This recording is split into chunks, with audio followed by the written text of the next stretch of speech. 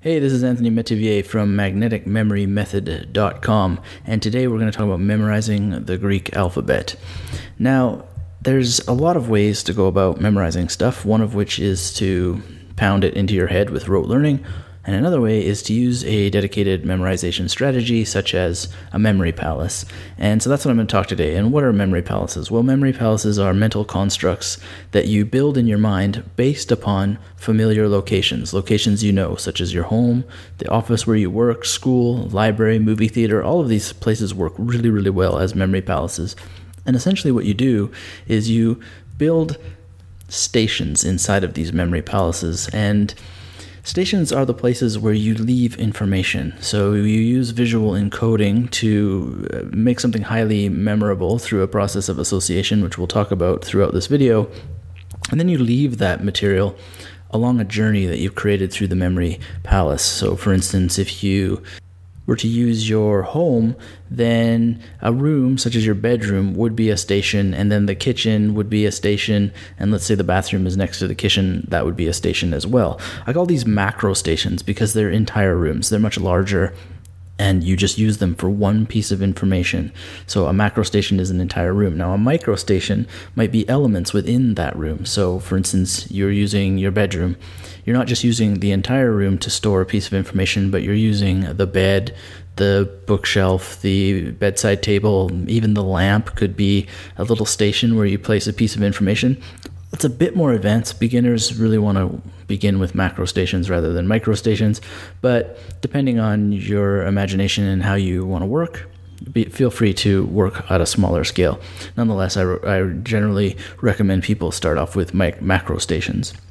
So basically, there's some principles about how you're going to create associative imagery that you leave at these stations, whether they're macro or micro stations.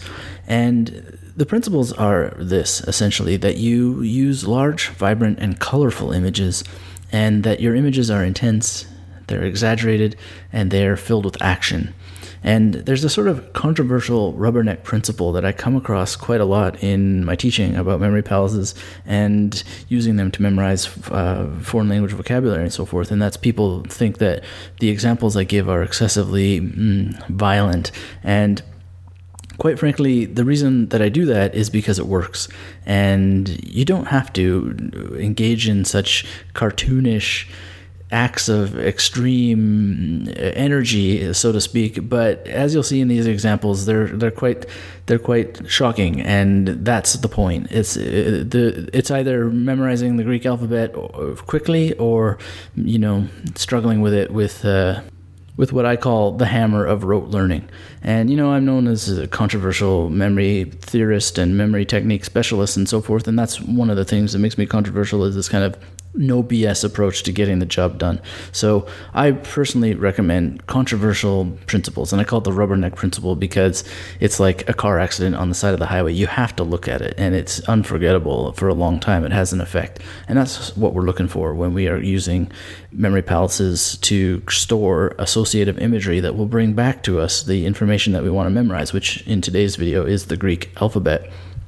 Now, I'm going to give a number of representative examples in this video, and I want to point out something that will be very obvious, is that they're from my imagination.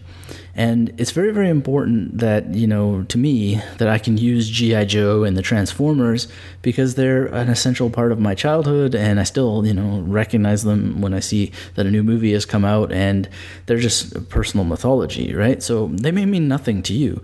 So these examples are really for representation only. To truly experience memory magic, you need to consider these as a model and then create your own. Some of the things that I give in my examples may resonate with you, and by all means use them. However, the more personal you are in your memory work, the more magnetic these images are going to stick in your mind. And, that's the beauty of the whole thing in mnemonics and memory techniques and memory tricks, whatever you want to call them, is that you are getting to play with information using your personality, yourself, who you are, your experiences. So take these examples and model them for yourself, always taking care to make sure that the images you use suit you. Now, another point that I want to make before we get started is that it's very, very, very, very important to relax when you're using memory techniques. No one I've ever seen ever teaches this in any of the memory books. I could be wrong, and I would love if you would email me at learnandmemorize@zoho.com if you ever come across someone talking about relaxation in a memory book. Because I think that relaxation really is the key to success in all memory work. When people say that mnemonics or memory techniques don't work for them, they say, well, my mind is different, which is something that we hear a lot. The mind really isn't that different. The difference is how capable we are of accessing our inner resources, our imagination. And one of the best ways to do that is just to simply be relaxed. Relaxation helps overcome many things. So for maximum effect, spend a few moments in meditation and ideally use pendulum breathing and progressive muscle relaxation as well. These are things I talk about in other places. And it's not just about having our imaginative capabilities brought to the forefront, but it's also about overcoming negative ideas about our memory. So being relaxed really is just helpful overall, and it's a great thing to have in life. So one thing I'm going to do now is just tell you a little bit about my memory palace that I use for the Greek alphabet. And it's my grade 10 high school. I went to all kinds of high schools, but one in particular in grade 10 is particularly useful because of the way it was structured in a kind of square with 2 levels. And for whatever reason, it was built this way. You could get into the building from the street on the one end, on the main floor, and then on the other end, you could get out onto the street on the second floor, and that had to do with it being built on a hill. So you could go through this memory palace, this high school that I've now turned into a memory palace, and actually go from one floor to the next floor and still exit out onto the street. So that helps me be able to follow 2 very, very important magnetic memory principles. And these are not crossing your own path when you go through a memory palace and not trapping yourself in a memory palace. You always want to be able to get out and add more stations, and you want to be able to do so without crossing your own path. And this makes the memory palace journey so much more powerful, so much more useful, so much easier to use and to organize the information within it when you just spend a few minutes in preparation to make sure that your journey through the memory palace is sound. Now, in the case of the Greek alphabet, we're going to need 24 stations. So if you want to play along, pause the video and think about a place where you could come up with 24 stations, keeping in mind this principle of macro and micro memory palaces. It may be very difficult to find a single location with 24 individual rooms. However, if you're a doctor or a nurse working in a hospital, that might be possible. Or you could do as I've done, which is to use a high school and have microstations inside some individual classrooms. And as you'll see in the gymnasium, I also use microstations within the larger gymnasium. So let's get started, and I'm going to give a series of representative examples of how that I have memorized the Greek alphabet. The first letter is A, which is alpha. And this is very similar to English, and the word alpha is very prevalent in our culture, so there isn't a whole lot of work to do when it comes to this letter alpha. Nonetheless, I think it's very important when you're memorizing an alphabet that you do include images for every single one, and this partly has to do with the principle of not crossing your own path in a memory palace, because if you think, well, I don't have to memorize alpha because it's just so prevalent a word in my language, well, then you have a broken journey. So even though some letters in many languages are very, very easy, nothing really to memorize, do them all anyway, or at least this is how I work. So I see the wrestler and the actor Dwayne Johnson, and he's actually a typical alpha male, which I deliberately sought out. And I have him standing, knocking Alf, which is this furry little alien from TV back in the day. I don't know if you remember this guy. He had a great voice. He's knocking Alf to the ground in a wrestling move. And, of course, this is completely ridiculous, but I have these 2 concepts, the concept of the alpha man and someone who actually has the name Alf in it. So alpha comes back very, very easily just by visiting the outside of the front door of the high school and seeing a wrestler alpha man tackle Alf to the ground. The next letter is beta, and this letter is B in ancient Greek, but it's more like a V sound in modern Greek. Now, it's also a well-known word in our culture, and of course alpha and beta together provide the source for the word alphabet in English. So again, not much of a challenge to memorize, but nonetheless, we want to incorporate it into the journey. So I see Warren Beatty shoving a B-shaped cassette into an old Betamax player. I guess I'm revealing again how old I am with Alf and Betamax and all that stuff, but nonetheless, you will have your own version and it will mean something to you as you figure out how to memorize beta. Now, at Heather's locker, I have gamma, and this is kind of a tricky letter because it can sound like an N on different occasions depending on where it appears in a word. So, for instance, it can make the NG sound, ing sound as in our king, and all of that depends on where exactly it appears inside of a word. Now, to remember this, I see Dr. David Banner from The Incredible Hulk with the gamma bomb he invented, and he's placing a king's crown on it as it explodes. And the crown has these letters, kappa and so forth, that allow me to memorize exactly how that it sounds when it's preceding these particular letters, which we will get to these letters in a moment. Now, the next station is the janitor's office door, and there we have delta. And in this case, I see a small D, this D that has a little mark at the top like a flame, as a kind of bomb flying into the side of a Delta Airlines jet. Now, again, this is a perfect example of this kind of violent effect in mnemonics. It's not a very pleasant image to think of this, but I want to remember in this order comes the letter D, delta, and this really, really triggers it for me. So number 5 is Tommy's locker, and that's the letter epsilon. And as it happens, across the street from me, there's a hair salon, and the young people who work there always make an epic mistake with Tommy's hair. This is now building a little bit of a story here, and I won't tell you what Tommy does, but his reaction involves Epsom salt, and it's totally unforgettable what he does. So epsilon is very easily memorized. The next is the front of the gym entrance door along this journey through my high school, and this is Zeta. And here I see Catherine Zeta-Jones, the famous actress. She's curling her hair with her finger to remind me of the shape of the minuscule. Minuscule is the word for lowercase letters in Greek. And while Zorro is making this same shape on her chest with his sword, and he's shouting Zeta. So that's a great image, very impacting. The next is directly inside the gym entrance door. There's 2 gym entrance doors, or exit doors, as the case may be, and this is the first. And here we have Eta. Eta, I see Mario from the video games, Super Mario, with a plate of H and N-shaped pasta, this small, unusual N here, and he's shouting, "How am I gonna eat all of these Eta?" So this very, very audio-oriented image in this case. The next is the East Side basketball net, and I've just sort of, figured out which direction this would have been based on my knowledge of the high school and the city that it lives in. Well, high schools don't live anywhere, but the city that it's in, this basketball net in the gymnasium was on the east side of the building. And here I have theta. And, I'm really capitalizing as I go through the alphabet on things from my life. And when you come across coincidences, which you will come across more and more, the more you work on mnemonics and memory skills, memory tricks, etc., you're going to find these are just incredibly in your mind, coming and snapping and popping faster than you can use them, really. So you want to focus on them and really build this skill of coincidence in your memory work. So here, the thing that comes to mind is Omar Epps bouncing this strange O-shaped ball and failing to force it into an O-shaped hoop.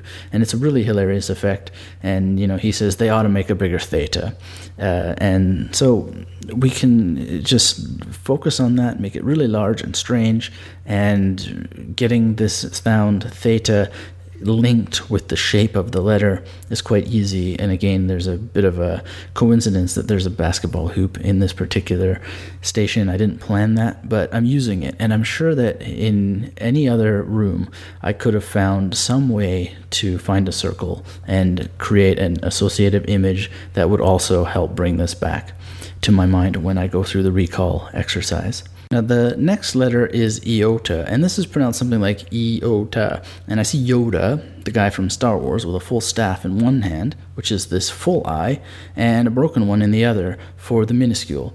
And he's banging these together and saying the letter as if doing so were some kind of spell of reparation, that he's gonna restore this minuscule letter to the uncial, which is the capital letter.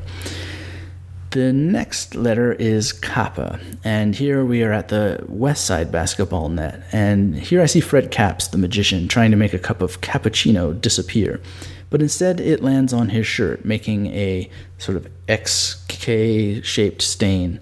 And if you happen not to have a magician like Fred Capps at your fingertips the way I do, you most certainly do have the caps lock key, or a cap from a jug of milk, or anything else, so long as the image is large, exaggerated, and filled with zany action in your mind. And you may have a way of bringing back the sound kappa that doesn't involve something from English, such as what I'm doing, suggesting with using the cap locks key or a cap from a bottle.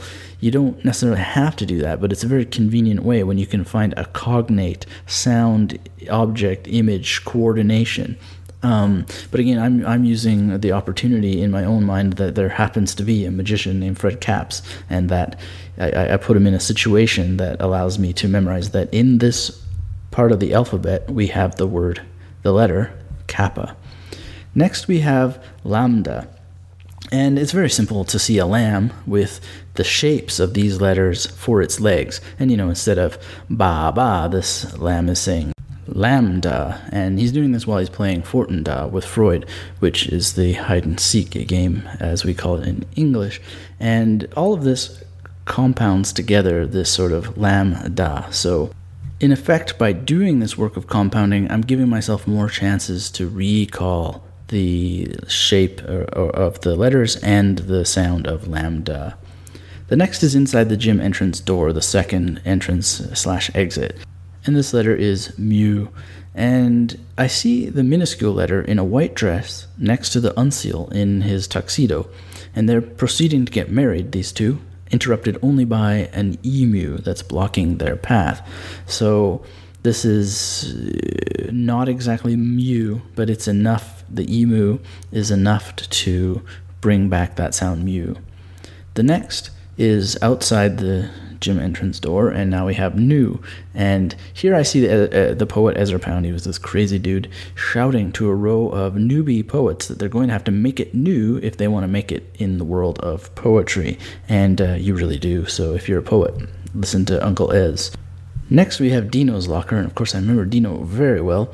It's pronounced xi with a very, very short X, and it sounds, almost like ecstasy without the E at the beginning or the ta in the middle. So it's xi, and this letter is easily memorized by seeing a hamburger and a snake popping ecstasy pills. Again, very, very personal images. You'll need to figure out what works for you to recall the sound and the visual shapes of these letters. Moving on, we have Mr. Sheely's classroom door, and here we have Omicron. Sounds like a villain from the Transformers, doesn't it? Well, if you recognize this word in connection with the Transformers, Omicron is actually a colony established by the good guys, and it was later destroyed by the bad guys. And I see this war going on outside of Sheely's door. Now, before continuing, I want to make a little point about how that we quote-unquote enter Mr. Sheely's classroom, and a little note about using classrooms and rooms in general. Now, I mentioned at the beginning of this video that one of the principles of the magnetic memory is that we don't want to cross our own path. A lot of people have asked me over the years, how can you enter a room and then leave it without crossing your own path? And actually, that's a very, very good question, and it's simply answered by not actually entering the room at all, not actually walking into it in your mental journey. Simply stand at the door and peer into the room without actually walking into it or through it, and you'll still create a continuous mini journey in the room by, so to speak, casting your eyes in a semicircle shape without actually having to walk into it. So this is a very, very simple technique, and you still don't want to cross your own path when you're wandering through it in your eyes, but it overcomes the idea of walking from place to place and winding up crossing your own path. So moving on, and back to our regular scheduled alphabet, we've got Sheely's blackboard, and here's a micro station. So I'm actually using the blackboard because it can be drawn on. Very easy to imagine an image stored there.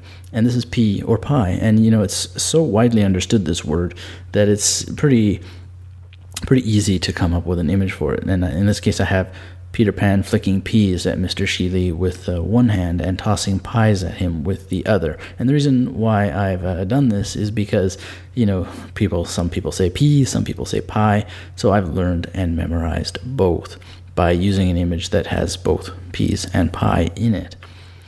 Next, we have the window in the classroom, and here is row. Actually, it's kind of got a little row sort of feeling to it. And here I see Robert De Niro in the movie Ronin paddling with the two letters that we see here as he sings row, row, row your boat. And these letters are very unusual, and they make for very awkward paddling. So the image is quite extremely exaggerated, and the action is very, very strange. Next, we have the next side of the window, and here we have Sigma, and I draw sometimes the same character several times, and here we have Sigmund Freud back in the game, and in this image he's drawing this letter of Sigma on the frosty glass window, and Sheely, while this is going on, is bawling and crying on about his mama. So by having Sigmund Freud and Sheely crying about his mama, we have Sigma. Now, it's worth pointing out that with some of these letters, I'm creating more than just images. I'm creating little vignettes or small story sequences that bind the letters together. And I did this a little bit in the gymnasium as well. This practice is not strictly necessary because the journey from station to station binds the images you create perfectly well without linking them through a kind of story. However, there is a compounding effect when you add layers and connections together that, when you focus correctly on amplifying the colors and the size and the vibrancy of these images, you'll strengthen the string of information as a whole. But that's a very personal sort of element that you need to experiment with. Some people have much more greater success by isolating the images, and others like to link them together in a sort of narrative way.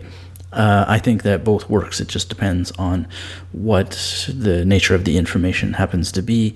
And really, when you're working in a relaxed state, you just go with this stuff, kind of go with what comes first, and you can troubleshoot it later if you need to go back and amplify certain things, simplify certain things. This is all incredibly easy to do once you're rolling. So as you're working, you're in a relaxed state, just kind of go with what comes up. And you can do this mentally, all in your mind, or you can write these things down as you go along. You're going to want to write them down at some point because you're going to test yourself, and you want to be able to recall with accuracy, or you want to be able to check your accuracy.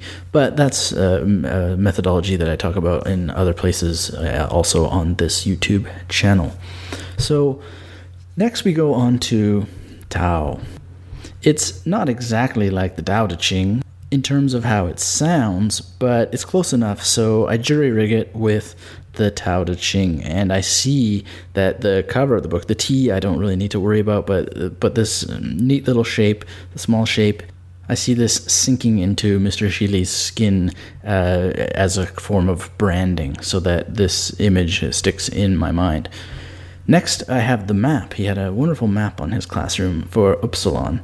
And this really is an oops moment because the girls from the hair salon are back again. And this time they're giving Mr. Sheely a very bad hairdo in the shape of this sort of V shape by pulling it higher and higher, causing poor Mr. Sheely no small amount of distress. And he's really glad that his job is done in this memory palace as we move on to collect the rest of the alphabet. And here we're going to move to where Dave's locker used to be, and we have fee.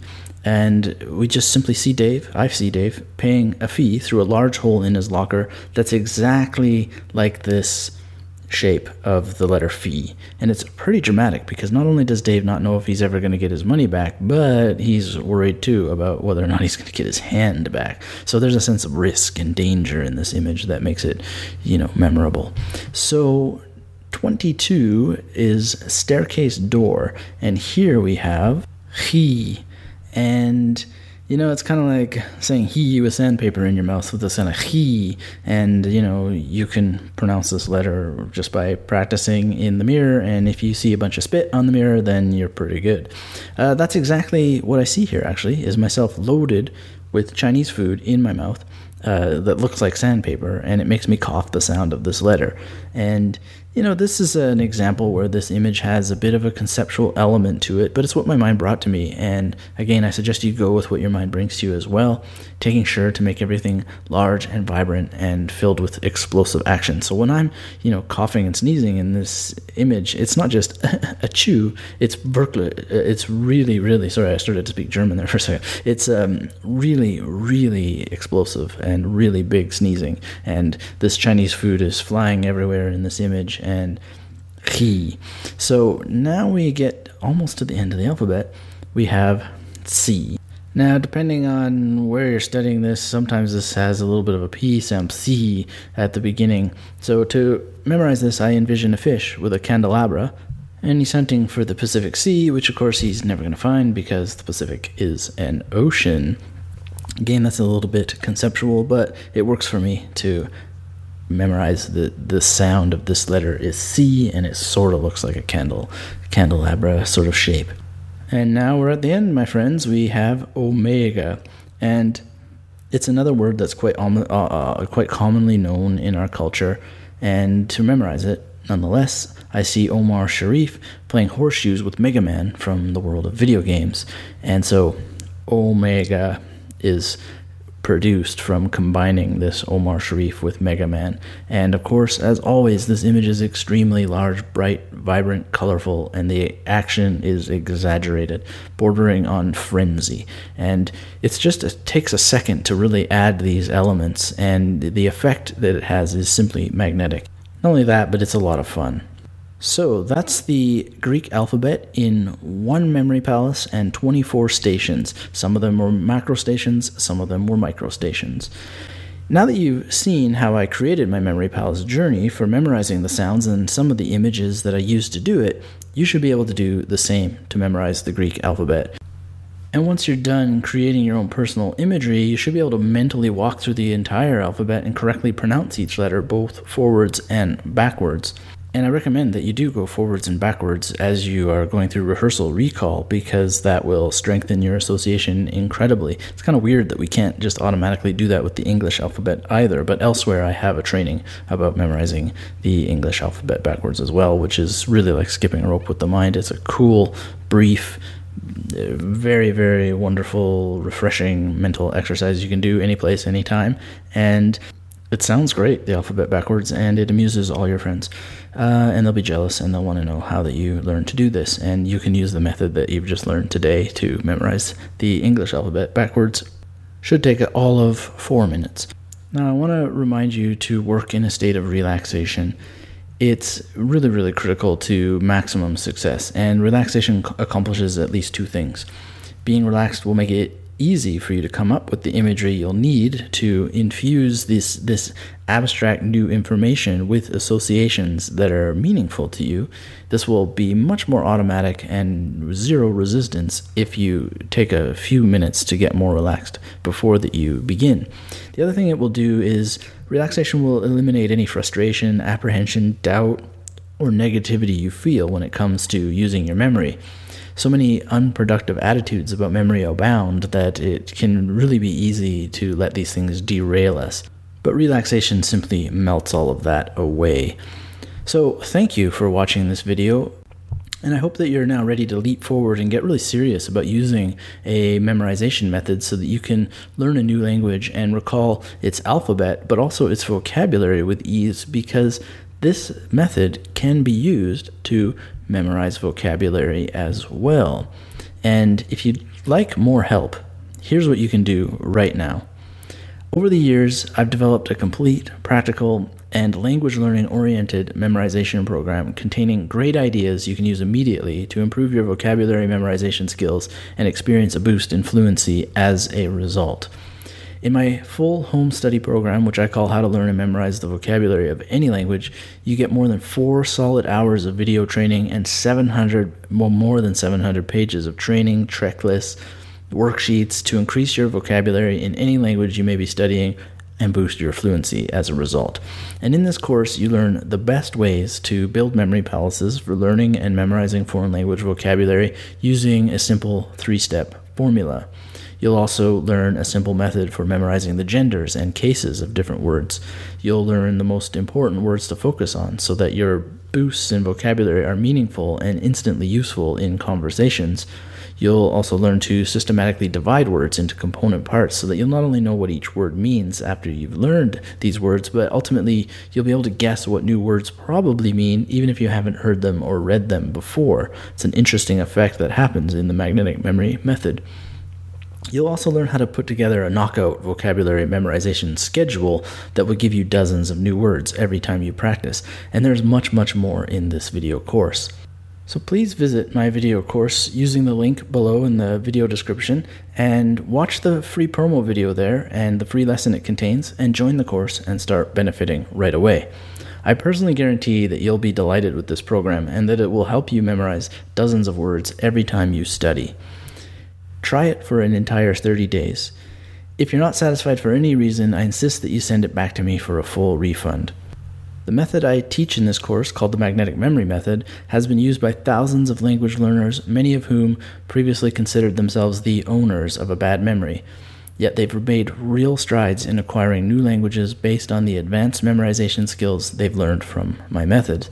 So to thank you for watching this video, you can enter a coupon code GREEK during checkout, and this will grant you a 50% discount on your one-time investment in this vocabulary memorization method.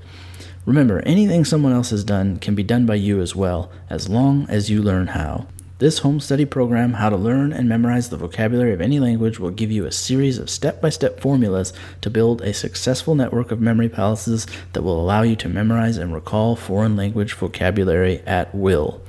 Order it today.